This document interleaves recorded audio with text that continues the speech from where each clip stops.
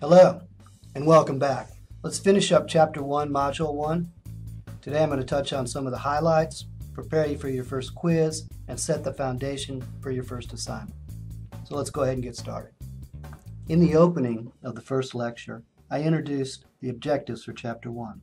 These are the learning objectives that I'd like to see you take away from the first module.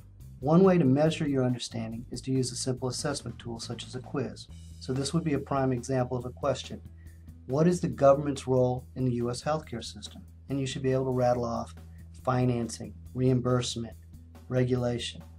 So let's continue on. Please open your book to page 10. Another important characteristic of the U.S. healthcare system is that private financing represents over 50% of total healthcare expenditures in the country. If you move on to page 11, access. You should be familiar with access.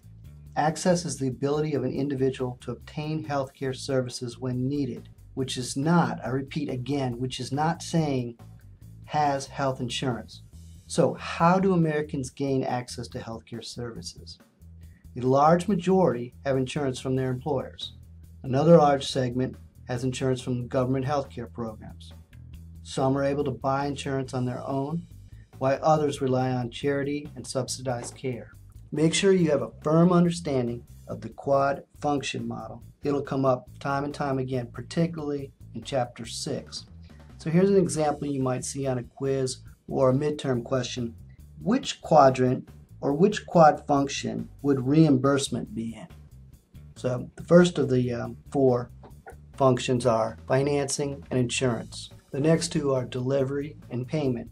And if you look at payment closely, you can see that that's where reimbursement lies, along with premiums paid, and then how much that a patient pays in comparison to an insurance company. That'd be a copay. Again, a lot of this is going to come up in Chapter 6. Let's turn our attention back to access. Your book says on page 11, under U.S. law, hospital emergency departments are required to evaluate patients' condition and render medical needed services for which the hospital does not receive any direct payments unless the patient is able to pay. This is a game changer, and this is a law or act that is causing some difficulties and problems with the Affordable Care Act. The name of the law is called the Emergency Medical Treatment and Labor Act, or EMTALA, which came about in 1986. The question that arises is, does this apply to every hospital?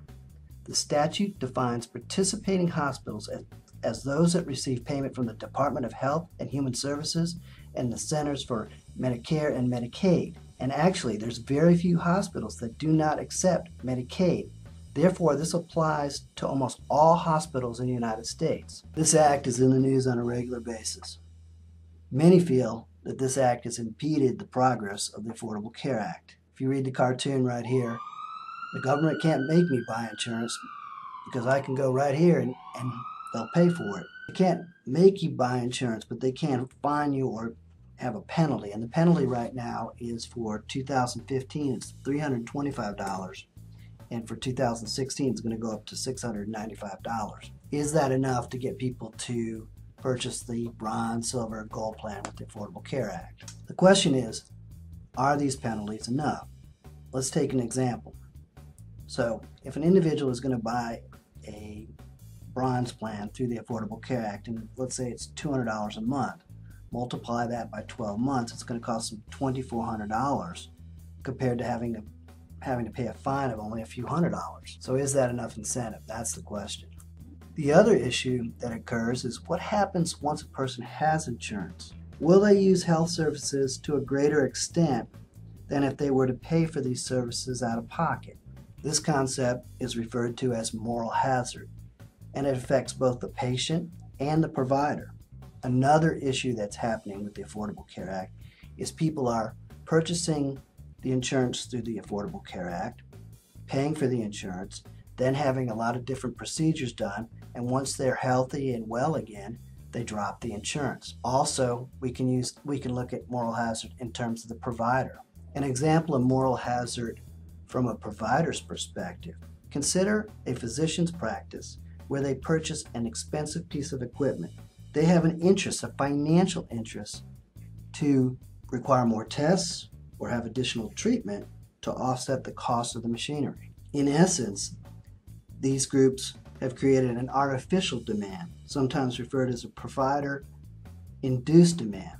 Also, this is where defensive medicine may come into play, where a physician or a hospital requires additional tests to avoid any litigation and protect themselves from any malpractice suits.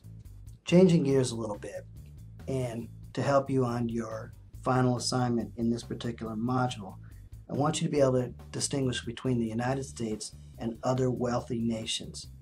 So the top 25 developed nations in the world have some form of universal coverage.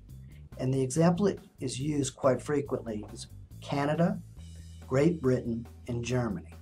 The three systems I'm going to go over are prime for a midterm exam question. So when someone says a national health insurance, I want you to think about Canada and the characteristics of their system. The government finances healthcare through taxes, and the care is provided by private providers. The next example is a national health system. Think about Great Britain. It's supported by taxes. The government manages the infrastructure for the delivery, all the medical operations, and all the providers are government employees. Finally, Germany. Think socialized health insurance. It's financed by government mandates, both for employers and employees. Health care is delivered by private providers. Insurance and payments are closely integrated, and the government exercises overall control. As you work on your project, comparing the United States to other foreign countries, consider this list and the trends that are happening. Also, understand that the Affordable Care Act's requirements represent both an opportunity and challenges for the healthcare system. As we shift from a focus on illness to a focus on wellness, going from acute care to primary care, the primary physician should be the gatekeeper to additional services to control costs.